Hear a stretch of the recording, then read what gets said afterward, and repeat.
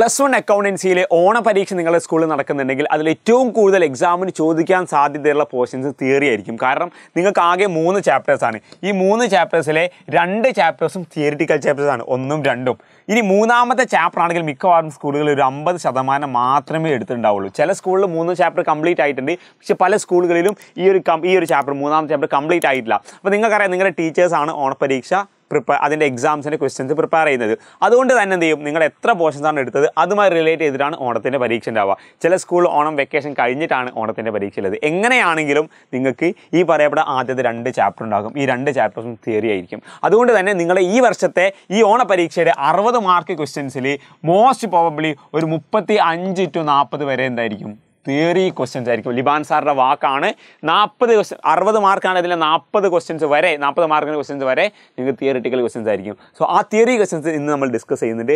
അത് അതേപോലെ പഠിച്ചു പോകുകയാണെങ്കിൽ നിങ്ങൾക്ക് 30ൽ കൂടുതൽ മാർക്ക് ഷുവറായിട്ടും, നിങ്ങളുടെ ടീച്ചേഴ്സ് എങ്ങനെ തിരിച്ചു മറച്ചിട്ടാലും ഈ 30ൽ കൂടുതൽ മാർക്ക് ഈ കാണുന്ന വീഡിയോ കണ്ടാൽ നിങ്ങൾക്ക് എക്സാം എഴുതാൻ പറ്റും. സോ നിങ്ങളുടെ സ്കൂളിൽ അഥവാ സ്റ്റേറ്റിൽ ഓൾമോസ്റ്റ് എല്ലാവർക്കും ഒരേപോലെ ക്വസ്റ്റ്യൻ പേപ്പർ അല്ല, നിങ്ങളുടെ അതത് സ്കൂളിൽ അതത് ടീച്ചേഴ്സാണ് ക്വസ്റ്റ്യൻ പേപ്പർ പ്രിപ്പയർ ചെയ്തത്. എന്നിരുന്നാലും ഈ 30 മാർക്കിൻ്റെ ക്വസ്റ്റ്യൻസ് ഇവിടുന്ന് വന്നില്ലെങ്കിൽ നിങ്ങൾ താഴെ നാളെ കമൻറ്റ് ചെയ്തോളൂ, സാറേ വന്നിട്ടില്ല എന്ന്. ഈ പരിപാടി ഞാനിവിടെ എന്ത് ചെയ്യും, അവസാനിപ്പിക്കും. നോക്കാം എന്താ ഒന്നാമത്തത്. State any 2 distinction between journal and ledger. നമുക്കറിയാം മൂന്നാമത്തെ ചാപ്റ്ററിലുള്ള റെക്കോർഡിംഗ് ഓഫ് ട്രാൻസാക്ഷൻ 1-ലെ ജേണലും ലെഡ്ജറിൻ്റെയും ഡിഫറൻസിയേഷൻസ് ചോദിക്കും. എന്താ ജേണൽ, എന്താ ലെഡ്ജർ. സോ ചിലപ്പം ചോദിക്കും എന്താണ് ജേണൽ എന്ന് ഇൻഡിവിജ്വലി ചോദിക്കും, എന്താ ലെഡ്ജർ എന്ന് ഇൻഡിവിജ്വലി ചോദിക്കും, അല്ലെങ്കിൽ അത് രണ്ടിൻ്റെയും ഡിഫറൻസ് എന്തെയും ചോദിക്കും. അതുമായി ബന്ധപ്പെട്ട് ഒരുപാട് ക്വസ്റ്റ്യൻസ് ഇതെന്നാണ് ഏറ്റവും കൂടുതൽ ക്വസ്റ്റ്യൻസ് മൂന്നാമത്തെ ചാപ്റ്ററുമായി ബന്ധപ്പെട്ട് തിയറിറ്റിക്കലി ചോദിക്കാൻ സാധ്യതയുള്ളത്. എന്താ ജേണൽ എന്ന് പറഞ്ഞാൽ എന്താ, ട്രാൻസാക്ഷൻസ് ഫസ്റ്റ് റെക്കോർഡ് ചെയ്ത ബുക്സാണ് ജേണൽ. ഫസ്റ്റ് റെക്കോർഡ് ചെയ്യും, എന്നിട്ട് ജേണലിൽ റെക്കോർഡ് ചെയ്ത ട്രാൻസാക്ഷൻ ലെഡ്ജറിലേക്ക് പോസ്റ്റ് ചെയ്യും. അല്ലേ, ഇവിടെ നമ്മൾ ലെഡ്ജർ എന്നാൽ മറ്റൊരു അക്കൗണ്ടിലേക്ക് എന്ത് ചെയ്യും, ട്രാൻസ്ഫർ ചെയ്യാണ് ചെയ്യുക. എന്താ, all transaction recording journal R transferred to ledger. അതിന് പോസ്റ്റിംഗ് എന്നാണ് പറയുന്നത്. രണ്ടാമതെന്താ, ജേണലിൽ ക്രൊണോളജിക്കൽ ഓർഡറിലാണ്. എന്താണ് അതിൻ്റെ ഓർഡർ? വഴിക്ക് ആദ്യം വരുന്ന ട്രാൻസാക്ഷൻ ആദ്യം എഴുതും, അങ്ങനെ വഴിയായിട്ടാണ് എഴുതുക. പക്ഷേ ലെഡ്ജറിൽ ഈ ക്രൊണോളജിക്കൽ ട്രാൻസാക്ഷൻ രീതിയിലല്ല, അതൊരു അനലിറ്റിക്കൽ ഓർഡറിലാണ് വരിക. ഇപ്പം ക്യാഷിൻ്റെ ഐറ്റംസ് ആണെങ്കിൽ ക്യാഷിൽ പോയിട്ട് എഴുതണം, ബാങ്കിലാണെങ്കിൽ ബാങ്കിൽ പോയിട്ട് എഴുതണം. അത് തന്നെ ഡെബിറ്റ് ആണോ ക്രെഡിറ്റ് ആണെങ്കിൽ 2 സൈഡ് നമ്മൾ ഒരു ലോജിക്കൽ ഓർഡർ ഉണ്ട്, ആ ഓർഡറാണ് എന്ത് ചെയ്യുക നമ്മൾ എഴുതുക. അതിനൊരു അനലിറ്റിക്കൽ ഓർഡറാണ്. ദെൻ ജേണൽ ഉപയോഗിച്ച് നമുക്ക് ഒരിക്കലും ഫൈനൽ അക്കൗണ്ട്സ് പ്രിപ്പയർ ചെയ്യാൻ പറ്റില്ല. പക്ഷേ ലെഡ്ജർ ഉപയോഗിച്ച് എന്ത് ചെയ്യാൻ പറ്റും, ഫൈനൽ അക്കൗണ്ട്സ് പ്രിപ്പയർ ചെയ്യാൻ പറ്റും. ജേണലിൽ ട്രാൻസാക്ഷൻ റെക്കോർഡ് ചെയ്യുന്നതിന് ജേണലൈസിങ് എന്നാണ് പറയുക, ലെഡ്ജറിൽ ട്രാൻസാക്ഷൻ റെക്കോർഡ് ചെയ്യുന്നതിന് പോസ്റ്റിംഗ് എന്നാണ് പറയുക. അപ്പം ഇവിടെ പല കാര്യങ്ങളുണ്ട്. എന്താണ് ഇനിയും ഉണ്ട്, എന്താ ജേണലിൽ വേറെയും പേരുണ്ടെന്നാണ് books of primary entry, original entry, അങ്ങനെ പല പേരെന്തുണ്ട്, ഒറിജിനൽ എൻട്രി. ഇതൊക്കെ എന്താണ് ജേണലിൻ്റെ പേരുകളാണ്. അപ്പം ലെഡ്ജർ എന്താ പറയുക, ബുക്സ് ഓഫ് സെക്കൻഡറി എൻട്രി ആണ്. ഇപ്പം ഇത് ഞാൻ ഒരുപാട് കാര്യങ്ങൾ ഡിസ്കസ് ചെയ്യാൻ കാരണം എന്താണെന്നറിയോ, ഇതിലേതെങ്കിലും നിങ്ങൾക്ക് ഓർമ്മ ഉണ്ടാവട്ടെ എന്ന് കരുതിയിട്ടാണ്. Books of secondary entry, then principal books of account, അങ്ങനെ പല പേര് ലെഡ്ജറിന് പറയുന്നുണ്ട്. അപ്പോൾ ഒന്നെങ്കിൽ ഈ പേരുകൾ ചോദിക്കും, അല്ലെങ്കിൽ പോസ്റ്റിംഗ് എന്താണ്, അല്ലെങ്കിൽ ജേണലൈസിങ് എന്താ, അഥവാ ഇതിൻ്റെ പ്രോസസ്സിൻ്റെ പേര് ചോദിക്കും. ഇത് രണ്ടിൻ്റെയും ഡിഫറൻസ് ചോദിക്കാൻ സാധ്യതയുണ്ട്. ഇനി ജേണൽ എന്താണെന്ന് ചോദിക്കും, അപ്പോൾ ഈ കാര്യങ്ങൾ എഴുതിയാൽ മതി. ലെഡ്ജർ എന്താണെന്ന് ചോദിക്കും, അപ്പോൾ ഈ കാര്യങ്ങളും എഴുതിയാൽ മതി. അപ്പം പല രീതിയിൽ ഈ ഒരു ക്വസ്റ്റ്യൻസ് എന്ത് ചെയ്യും, എക്സാമിന് ചോദിക്കാൻ സാധ്യതയുണ്ട്. മൂന്നാമത്തെ ചാപ്റ്റർ നിങ്ങളുടെ എക്സാമിനുണ്ടെങ്കിൽ ഉറപ്പാണ് ചോദിക്കുന്നുള്ളത്.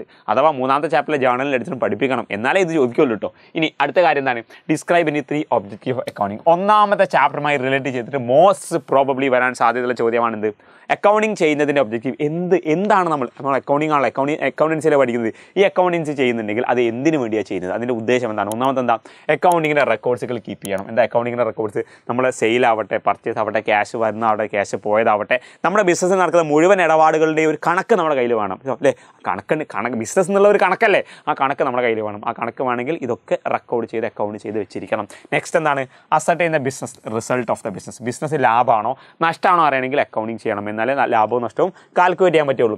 ബിസിനസ്സിൻ്റെ ഫിനാൻഷ്യൽ പൊസിഷൻ, നമ്മുടെ സാമ്പത്തിക അവസ്ഥ, നമുക്ക് കടമാണോ കൂടുതൽ, നമ്മുടെ ആസ്തിയേക്കാൾ കൂടുതലാണോ കടം, അല്ലെങ്കിൽ കടം കുറവാണോ, ആസ്തി എത്രത്തോളം ഉണ്ട്, എത്രത്തോളം ആസ്തികളുണ്ട്, ക്യാഷ് എത്ര, സ്റ്റോക്ക് എത്ര, ബിൽഡിങ്ങുകൾ എത്ര. സോ മുഴുവൻ കാര്യങ്ങളെയും ഒരു ഡീറ്റെയിൽസ് അഥവാ ഫിനാൻഷ്യൽ സാമ്പത്തിക ഭദ്രതയുടെ അവസ്ഥ നമുക്കത് അറിയാൻ പറ്റും. Legal requirement. നമ്മുടെ ഇന്ത്യയിലെ നിയമങ്ങൾ പറയുന്നുണ്ട് നിങ്ങൾ അക്കൗണ്ടിങ് ചെയ്യണം, അക്കൗണ്ടിങ്ങിനെ കണക്ക് നമ്മുടെ കയ്യിൽ കൃത്യമായിട്ട് വേണമെന്ന് GST, ഇൻകം ടാക്സ് പോലെ കമ്പനി ആക്ട് പോലെ ആക്ടുകൾ പറയുന്നുണ്ട്. അപ്പോൾ ആ നിയമപ്രകാരം നമ്മൾ എന്ത് ചെയ്യണം, അക്കൗണ്ടിങ് ചെയ്യാൻ നമ്മൾ ബാധ്യസ്ഥരാണ്. ദെൻ അസിസ്റ്റൻസ് മാനേജ്മെൻറ്റ്, നമ്മുടെ മാനേജ്മെൻറ്റിനെ അസിസ്റ്റ് ചെയ്യാൻ അല്ലേ, നമ്മുടെ മാനേജ്മെൻറ്റിനെ ഹെൽപ്പ് ചെയ്യാൻ, ബിസിനസ്സിൻ്റെ പല കാര്യങ്ങളും തീരുമാനങ്ങൾ എടുക്കാൻ വേണ്ടി ഈ ഒരു അക്കൗണ്ടിങ്ങിന് ഇൻഫോർമേഷൻ തീർച്ചയായിട്ടും നമ്മുടെ കയ്യിൽ വേണം, എന്നാലേ ഇത് ചെയ്യാൻ പറ്റുള്ളൂ. അപ്പോൾ എന്താണ് അസിസ്റ്റൻസ് മാനേജ്മെൻറ്റിൽ ഇമ്പോർട്ടൻ്റ് ആയിട്ടുള്ള ഒരു പോർഷനാണ്. നെക്സ്റ്റ് അക്കൗണ്ടിങ്ങിനെ ഡിഫൈൻ ചെയ്യാം. എന്താ accounting? Accounting is art of recording, classifying, summarizing in a significant manner transactions and events in a meaningful way. It also involved interpreting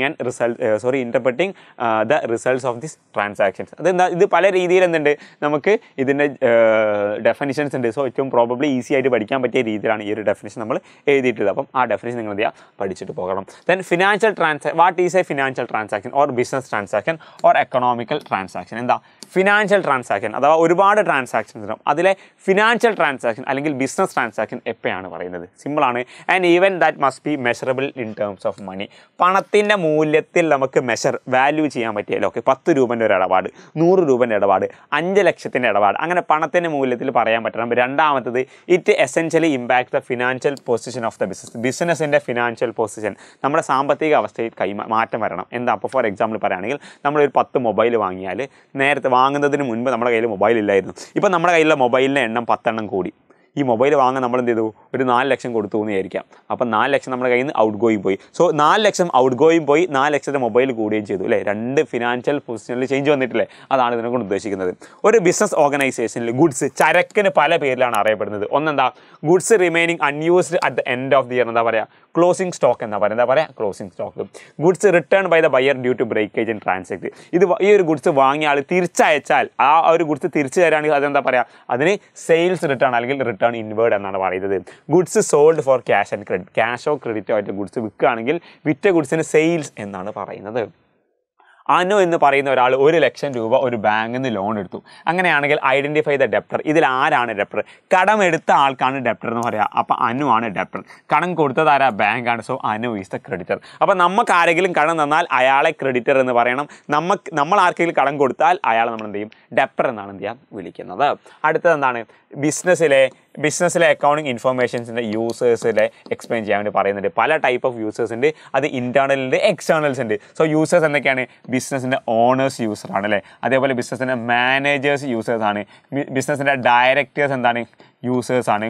പിന്നെ ഇവിടുത്തെ എംപ്ലോയേഴ്സ് ഉണ്ടാവും അല്ലേ, എംപ്ലോയീസ് അല്ലെ, ജോലിക്കാരുണ്ടാകും. അവരൊക്കെ എന്താണ്? ഇതിൻ്റെ യൂസേഴ്സാണ്. ഇതൊക്കെ ഇൻറ്റേർണൽ ബിസിനസ്സിന് അകത്തുള്ള ആൾക്കാരാണ്. അപ്പോൾ പുറത്തുള്ള ആൾക്കാരുണ്ട്, ക്രെഡിറ്റേഴ്സ് ഉണ്ട്, ഡെപ്റ്റേഴ്സ് ഉണ്ട്, ബാങ്ക് ഉണ്ട്, അതുപോലെ തന്നെ ഗവൺമെൻറ് ഉണ്ട്, ട്രേഡ് യൂണിയൻസ് ഉണ്ട്. ഇതൊക്കെ ബിസിനസ്സിന് പുറത്തുള്ള ഇൻഫോർമേഷൻസിന് ആവശ്യമുള്ള ആൾക്കാരാണ് അല്ലേ. അവർക്കൊക്കെ നമ്മുടെ ബിസിനസ്സിൻ്റെ അക്കൗണ്ടിങ് ഇൻഫോർമേഷൻസിൻ്റെ ആവശ്യമുള്ള ആൾക്കാരാണ്. അക്കൗണ്ടിങ്ങിൻ്റെ ക്വാളിറ്റേറ്റീവ് ക്യാരക്ടറിസ്റ്റിക്സ് എന്ന് പറഞ്ഞാൽ എന്തൊക്കെയാണ്? ഒന്നെന്താ?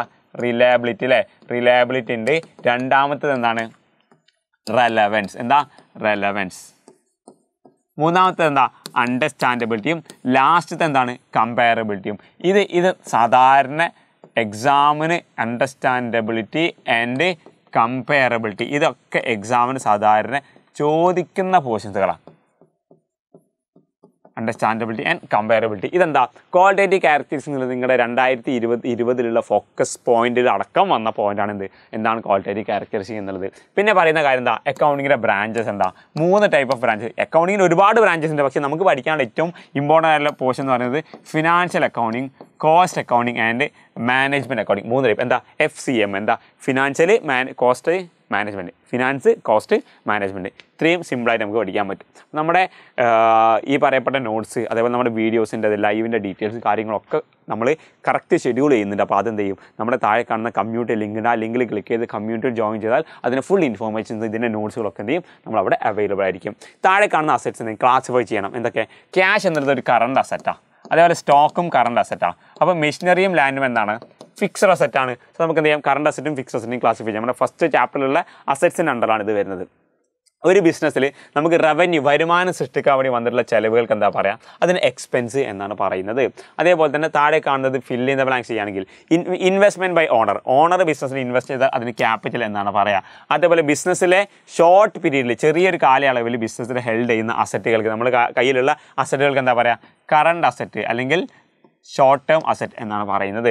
ദെൻ ഡെപ്റ്റേഴ്സ് എന്ന് പറയുന്നത് മണി റിസീവബിൾ ഫ്രം ദ കസ്റ്റമർക്കാണ് ഡെപ്റ്റർ. നമ്മുടെ ഒരു കസ്റ്റമർ എന്ത് ചെയ്തു, കടം വാങ്ങി, സാധനം കടം വാങ്ങി, അയാൾ പിന്നെ നമുക്ക് പൈസ തരാനുണ്ടാവില്ലേ. സോ അയാളെ കയ്യിൽ നിന്ന് മണി റിസീവബിൾ ആണ്. സോ അങ്ങനെ പൈസ തരാനുണ്ടെങ്കിൽ അയാൾ എന്താ പറയുക, നമ്മൾ ഡെപ്റ്റർ എന്നാണ് വിളിക്കുന്നത്. ഇതിലെ റോങ് പെയർ നമ്മൾ സെലക്ട് ചെയ്യണം. ലാൻഡും ബിൽഡിങ്ങും എന്താ, ഫിക്സഡ് അസറ്റാണ്.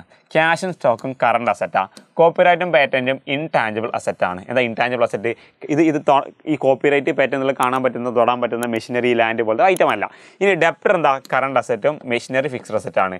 അപ്പോൾ ഇതൊരു റോങ് പെയർ ആണ്. സോ സി ആണെന്ന് ശരിയായിട്ടുള്ള ആൻസർ എന്ന് പറയുന്നത്. താഴെ കാണുന്നത് എക്സ്പ്ലെയിൻ ചെയ്യണം. ക്യാപിറ്റൽ നമ്മൾ ഓൾറെഡി എക്സ്പ്ലെയിൻ ചെയ്ത്, എന്താ amount invested by the owner ആണ് ക്യാപിറ്റൽ. കണ്ടോ, ഇവിടെ നമ്മൾ എന്ത് ചെയ്തു, ഓൾറെഡി എക്സ്പ്ലെയിൻ ചെയ്തിട്ടില്ല. Investment by the owner in the firm, ബിസിനസ്സിൽ ഓണർ ഇൻവെസ്റ്റ് ചെയ്ത പൈസക്കാണ് ക്യാപിറ്റൽ എന്ന് പറയാം. അപ്പോൾ ഡ്രോയിങ്സ് എന്ന് പറയുന്നത് എന്താ, എമൗണ്ട് വിഡ്രോൺ ബൈ ഓണർ. എന്താ, ബിസിനസ്സിന് വിഡ്രോ ചെയ്തിട്ടുണ്ടെങ്കിൽ amount withdrawn by the owner is called drawings. ബിസിനസ്സിന് ഓണറുടെ സ്വകാര്യ ആവശ്യത്തിന് വേണ്ടി, എന്ത്, ഫോർ പേഴ്സണൽ യൂസ്. എന്താ പേഴ്സണൽ യൂസ് എന്ന് പറഞ്ഞാൽ സ്വകാര്യ ആവശ്യത്തിന് വേണ്ടിയിട്ട് ബിസിനസ്സിൽ നിന്ന് പൈസ പിൻവലിക്കുന്നുണ്ടെങ്കിൽ അതിനെന്ത് പറയും, വിഡ്രോയിങ്സ് എന്ന് പറയും. ഇനി വൗച്ചർ എന്ന് പറഞ്ഞാൽ എന്താ, ഇതാണ് എവിഡൻസ് ഓഫ് എന്താണ്, എവിഡൻസ് ഓഫ് എ ട്രാൻസാക്ഷൻ. ഒരു ട്രാൻസാക്ഷൻ ആണെന്നുണ്ടെങ്കിൽ ആ ട്രാൻസാക്ഷൻസിൻ്റെ എവിഡൻസ് ആണ് ഇത് പറയുന്നത് വൗച്ചർ എന്ന് പറയുന്നത്. സോ മൂന്നാണ് നമ്മൾ ഡീറ്റെയിൽ ആയിട്ട് പറഞ്ഞു. ഗ്യാപ്പ് എന്ന് പറഞ്ഞാൽ എന്താ, ജനറലി അക്സെപ്റ്റഡ് അക്കൗണ്ടിങ് പ്രിൻസിപ്പിൾസിനാണ് ഗ്യാപ്പ് എന്ന് പറയുന്നത്. In fact the fact that the business is separate and distinguished from the owner. ബിസിനസ്സിൻ്റെ ഓണർ വേറെയാണ്, ബിസിനസ് വേറെയാണെന്ന് പറയുന്ന എന്ത്, ഒരു കൺസെപ്റ്റ്, ഒരു തിയറി ഉണ്ട്. ആ തിയറിക്ക് എന്താ പറയുക, അക്കൗണ്ടിങ്ങിൻ്റെ ബിസിനസ് എൻറ്റിറ്റി കൺസെപ്റ്റ് എന്നാണ് പറയുന്നത്. വളരെ ഇമ്പോർട്ടൻ്റ് ആണ് എൻറ്റിറ്റി കൺസെപ്റ്റ് എന്നുള്ളത്. Every transaction has 2 aspect. എല്ലാ ട്രാൻസാക്ഷൻസിനും 2 ആസ്പെക്ട് ഉണ്ടാകും. അങ്ങനെ 2 ആസ്പെക്ട് ഉണ്ടെന്ന് പറയുന്ന കൺസെപ്റ്റ് ഏതാണ്, ഡുവൽ ആസ്പെക്ട് അല്ലെങ്കിൽ ഡുവാലിറ്റി പ്രിൻസിപ്പൾ അല്ലെങ്കിൽ അക്കൗണ്ടിങ് ഇക്വേഷൻ കൺസെപ്റ്റിൻ്റെയും പറയും. അക്കൗണ്ടിങ്ങിൻ്റെ ഫൈനാൻഷ്യൽ അക്കൗണ്ടിങ് പ്രിപ്പയർ ചെയ്യുന്ന സമയത്ത് നമ്മുടെ wages is add to wages account. അഥവാ നമ്മുടെ ഒരു വേജസ് ഉണ്ടെങ്കിൽ അതെന്ത് ചെയ്യും, നമ്മൾ വേജസ് അക്കൗണ്ടിലേക്ക് ആഡ് ചെയ്യും. ഇത് എടുക്കുക. അഥവാ ഇതെന്താ നിങ്ങൾക്ക് പഠിക്കണമെങ്കിൽ, അഥവാ ഈ വേജസ് ഔട്ട്സ്റ്റാൻഡിങ് വേജസ് അക്കൗണ്ടിലേക്ക് ആഡ് ചെയ്യുന്ന ഒരു പോർഷൻ പഠിക്കണമെങ്കിൽ നിങ്ങളുടെ 9ാമത്തെ ചാപ്റ്ററിൽ മാത്രമേ എന്തുണ്ടാവുള്ളൂ, ഇത് പഠിക്കുകയുള്ളൂ. പക്ഷേ ഇങ്ങനെ ഒരു ക്വസ്റ്റ്യൻ ചിലപ്പോൾ എക്സാമിന് വരും. അഥവാ ഡിഫിക്കൽട്ട് ആണെങ്കിൽ ചിലപ്പോൾ മാത്രമേ വരിക. ഇത് ഫൈനൽ എക്സാമിന് സാധാരണ ഈ മോഡൽ ക്വസ്റ്റ്യൻ ചോദിക്കാറുള്ളത്. അഥവാ നിങ്ങളുടെ ഓണം എക്സാമിൽ ഇങ്ങനെ ഒരു ചോദ്യം വന്നാൽ എന്ത് ചെയ്യും, ഇങ്ങനത്തെ ഉറപ്പാണ്. അതെന്താ, അത് മാച്ചിങ് പ്രിൻസിപ്പിളാണ്. എന്താ മക്കളെ, മാച്ചിങ് പ്രിൻസിപ്പിൾ. അപ്പോൾ ഔട്ട്സ്റ്റാൻഡിങ് വേജസുകൾ അല്ലെങ്കിൽ അക്രൂഡ് ഇൻട്രസ്റ്റ് ഇങ്ങനത്തതൊക്കെ നമ്മൾ റെക്കോർഡിംഗ് കാണുന്നുണ്ടെങ്കിൽ അത് ഉറപ്പായിട്ടും എന്താണ്, മാച്ചിങ് പ്രിൻസിപ്പിളുമായി ബന്ധപ്പെട്ടതാണ് മാച്ചിങ് പ്രിൻസിപ്പിൾ. അപ്പോൾ ഇത് നിങ്ങൾ പഠിക്കാനുള്ള ആയിട്ടില്ല, കാരണം 9th ചാപ്റ്ററാണ് ഇത് ഡീറ്റെയിൽ ആയിട്ട് പഠിക്കുന്നത് കേട്ടോ. അതുകൊണ്ടാണ് ഇതിവിടെ ഞാൻ ഉൾപ്പെടുത്തിയിട്ടുള്ളത്. ദെൻ രജനീസ് എന്നുള്ളത് ഒരു മാനേജറാണ്. അയാൾക്ക് ഭയങ്കര എക്സ്പേർട്ട് സ്കില്ലുണ്ട്. പക്ഷേ അത് നമുക്ക് എന്ത് ചെയ്യാൻ പറ്റില്ല, ഇവിടെ റെക്കോർഡ് ചെയ്യാൻ പറ്റില്ല. എന്തുകൊണ്ടാണ് റെക്കോർഡ് ചെയ്യാൻ പറ്റാത്തത്? അത് മണി മെഷർമെൻറ്റ് കോൺസെപ്റ്റ് പ്രകാരമാണത് റെക്കോർഡ് ചെയ്യാൻ പറ്റാത്തത്. താഴെ കാണുന്നത് മാച്ച് ചെയ്യണം. എന്താ, ക്രിയേറ്റിംഗ് പ്രൊവിഷൻ ഫോർ ഡൗട്ട്ഫുൾ ഡെപ്റ്റ്. എന്താ ഡൗട്ട്ഫുൾ ഡെപ്റ്റ് അല്ലേ, നമുക്ക് പൈസ കിട്ടാൻ സാധ്യതയുണ്ടെങ്കിൽ നമുക്ക് പൈസ കിട്ടാൻ ഉള്ള ആൾക്കാരാണ് ഡെപ്റ്റേഴ്സ് അല്ലേ, മണി റിസീവബിൾ. അവർ ചിലപ്പം ആ പൈസ കിട്ടൂല എന്നുള്ളൊരു കൺഫ്യൂഷൻ ഉണ്ടെങ്കിൽ അതെന്താ, അത് പ്രൊവിഷനാണ് ഡൗട്ട്ഫുൾ ഡെപ്റ്റ്. അതെന്താ, കൺസർവേറ്റീവ് അല്ലേ, ഒരു നഷ്ടം വരാൻ മുൻകൂട്ടി നമ്മൾ കാണുന്നത്, അതിനാണ് കൺസർവേറ്റീവ്സ് എന്ന് പറയാം. ട്രാൻസാക്ഷൻസിന് സപ്പോർട്ട് ഡോക്യുമെൻ്റ് വേണം. അതെന്താ, ഒബ്ജക്റ്റിവിറ്റി കോൺസെപ്റ്റാണ്. നമ്മൾ ഇന്നലത്തെ ലൈവിൽ ഇത് ഡിസ്കസ് ചെയ്തിട്ടുണ്ടായിരുന്നു. ഔട്ട്സ്റ്റാൻഡിങ് സാലറി കണ്ടോ, ഔട്ട്സ്റ്റാൻഡിങ് എന്താ, ഉറപ്പാണ് മാച്ചിങ് കൺസെപ്റ്റാണ് കേട്ടോ. Every transaction has 2-fold effect. എല്ലാ ട്രാൻസാക്ഷനും 2 എഫക്ട് ഉണ്ടാവും. അതെന്താ, ഡുവൽ ആസ്പെക്ട് കൺസെപ്റ്റാണ്. ക്രിയേറ്റിംഗ് പ്രൊവിഷൻ എന്താ, കൺസർവേറ്റീവ്സ് ഇതൊക്കെ ഇതിൻ്റെ ആൻസർ ആണ് അല്ലേ. Then asset purchase to B account in purchase value is Z as per dash concept. Asset purchase, അതിൻ്റെ പർച്ചേസ് വാല്യൂ തന്നെ അക്കൗണ്ട് ചെയ്യണം. അതെന്താ, അത് കോസ്റ്റ് അല്ലെങ്കിൽ ഹിസ്റ്റോറിക്കൽ കോസ്റ്റ് കോൺസെപ്റ്റാണ് അല്ലേ. ഹിസ്റ്റോറിക്കൽ കോസ്റ്റ് കോൺസെപ്റ്റ് പ്രകാരമാണ് ഇങ്ങനെ ചെയ്യുന്നത്. Then goods and service ടാക്സിന് 3 advantage.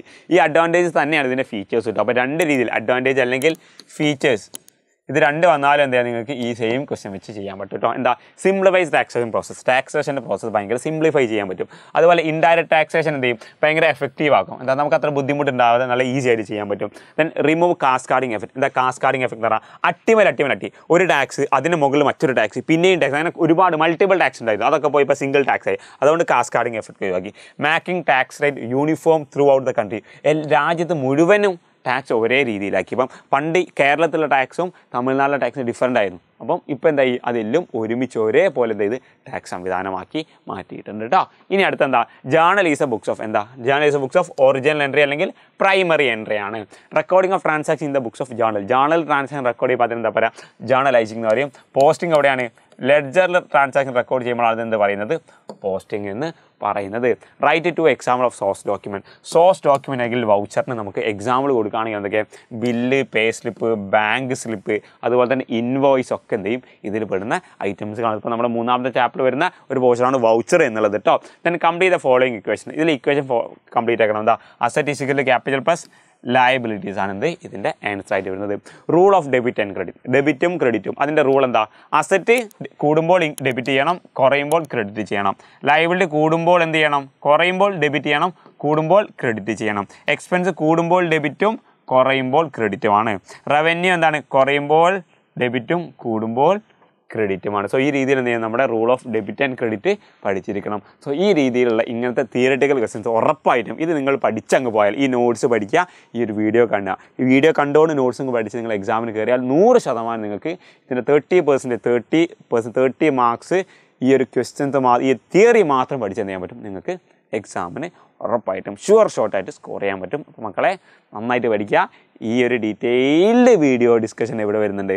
നാളത്തെ തിങ്കളാഴ്ച രാത്രി എജുപോർട്ടിൻ്റെ +1 കൊമേഴ്സ് ചാനൽ എന്തുണ്ട് ദീപാൻ സാറ് വരുന്നുണ്ട്. അപ്പം കൂടുതലായി നമുക്ക് എന്ത് ചെയ്യാം അവിടെ ഡിസ്കസ് ചെയ്യാം. മക്കളെ ഓൾ ദ വെരി ബെസ്റ്റ്.